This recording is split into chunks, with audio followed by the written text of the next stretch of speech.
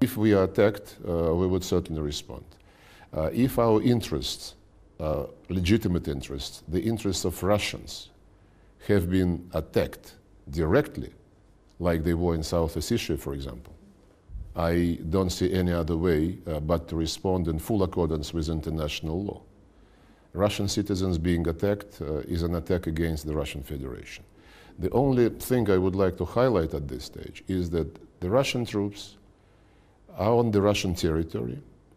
The requests for inspections under the so-called Vienna document of 2011 and under the Treaty of the Open Sky, they all have been granted.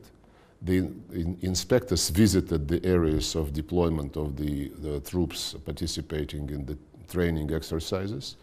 The planes overflight the areas of exercise, and no one who participated in the inspections, including the Americans, Ukrainians, and Europeans, ever brought up any fact which would indicate that Russia was engaged in some dangerous military activity.